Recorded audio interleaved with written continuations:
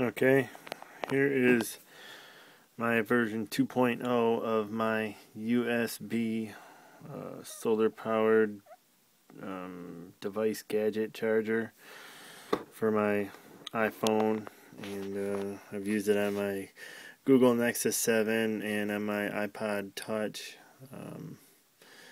Saw my other one that I made, well, maybe didn't, but I made another one out of just a regular tin that wasn't an Altoids tin, and then it was pretty mangled and underpowered, but it worked. It would bring my iPhone from, say, I think I went from 26% to 75, or no, maybe 80 something percent, but this one charged it from 20% to 100%, and then I hooked it up to my iPod Touch that was shut off because it ran out of battery, and this charged it all the way up to 100% and then still had more left over.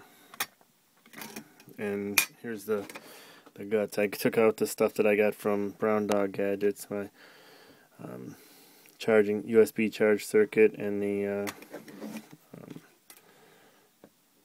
the plug here, 2.5 millimeter plug.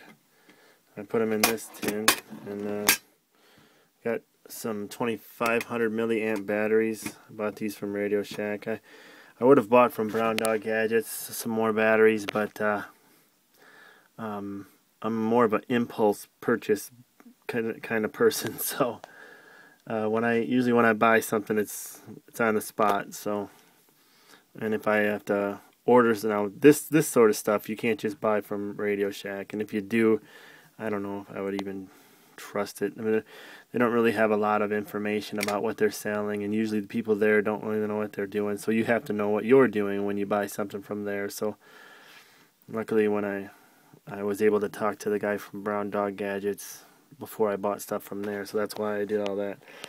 But this one's got a lot of power. It's 5,000 milliamps of power, and the other one was 3,200 milliamps, but it worked just fine. I didn't use it very much, but now I put together a solar panel to charge this up, and see if I can back up enough here to see this. This is a CD case, and I just took a 6-volt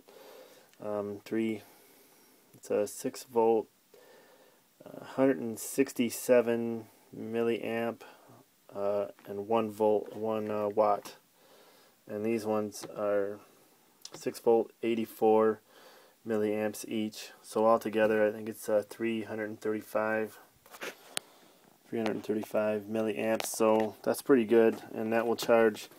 Just throw this in the window, hanging up by the thing. I got a hook in the window and a suction cup, and plug that into here, plug this in, and just let it sit in the sun and it charges up, and so that's free.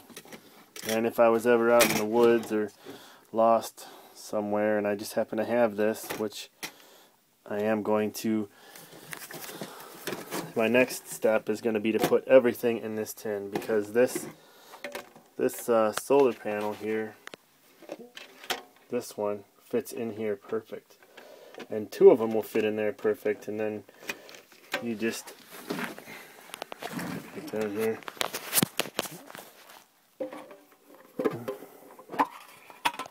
You just so there'll be, what I'm going to have is the batteries underneath here, running underneath here, then I have a solar panel on top, and then the USB circuit and the other thing over here, and then I'm going to have lithium-ion batteries this time.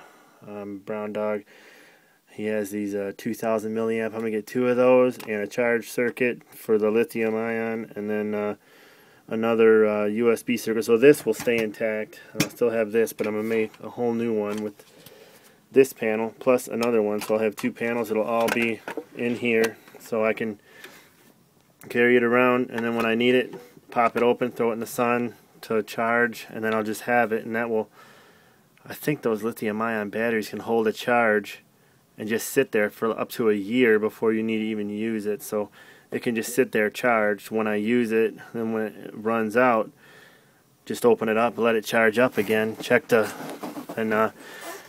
The cool thing about that is the lithium-ion charge controller has a light that tells you when it's charged, when the batteries are completely charged, which that's what I'm really going for. Because this one I have to measure the voltage in the cells to make sure they're right about 1.4, I think, is where I stop it.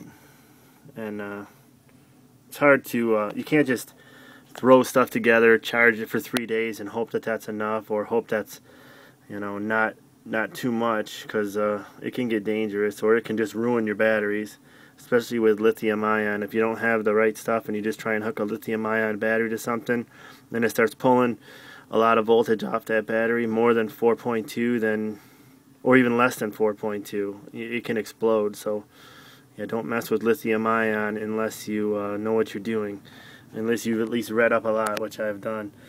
And these are nickel metal hydride. It's NiMh.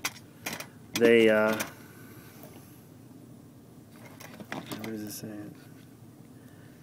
Anyway, they're pretty easy to work with, and there's not much of a learning curve with them. You can throw 10% of the milliamps. That's what Brown Dog Gadgets guy told me. 10% of the milliamp that you're outputting, which these are in a series. So 2 in a series adds up to just to 2,500 milliamps. But when you put 2 of them together, these 2 in a series, these 2 in a series, and then wire them as parallel, that will double your milliamps. So that's how you get 5,000 out of this. So that's the more milliamps, the longer the battery is going to last. So anyway, yeah, I'll show this one when I get it all set up. That one's going to be really awesome. And then this one I'm going to set up a different solar cell. I think I'm going to grab that 5.5 volt 320 milliamp that Brown Dog sells. That's his best one. I think I'm going to get that. It's only 18 something, which is a great deal. I've looked all over the place. So anyway, thanks for watching. Rate and ask any questions or give any comments or anything anybody wants to talk about on it. Please do. Thank you for watching.